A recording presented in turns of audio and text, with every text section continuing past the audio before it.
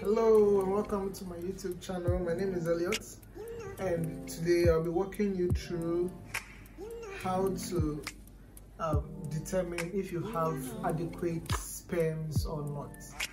How to know whether your sperm count is okay or not.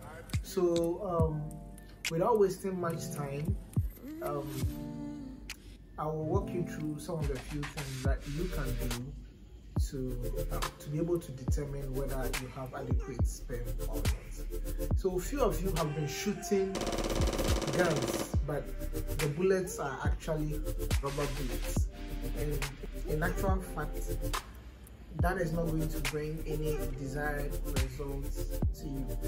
And to some of you who find it embarrassing to visit any health facility to check, you can do this before you go. So what you do is that you get a bottle. I will illustrate the whole thing for you to see. So the first and easy way you can do is to get a bottle, okay, a plain bottle, and then you fill the bottle to a certain level, and then you pour the sperms in it. Okay. If the sperm settles down to the bottom, then of course, by the principle of physics, it means the sperms are enough, they are adequate. Because of that, they have become denser than the water. However, if your sperms float on the surface, it means that your sperms are not adequate, they are not enough. So this is a very simple technique that you can apply at the comfort of your home to be able to determine whether you have enough sperm or not. Let's go. So first and foremost, what you have to do is to get something like this, okay, a plain cup like this. You fill the cup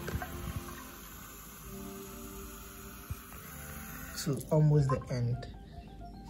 Okay, so something like this, clear cup. All right, so the next thing you have to do is to drop the sperms into this cup. So if the sperms are quality ones, it will sink.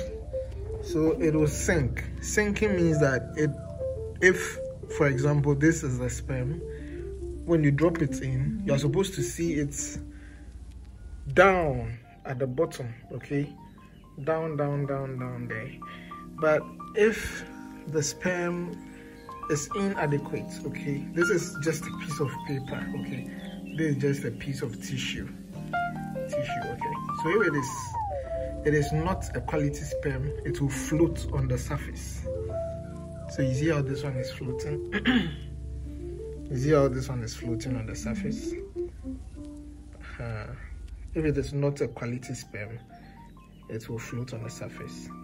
Then the good ones will sink at the bottom because they are quality.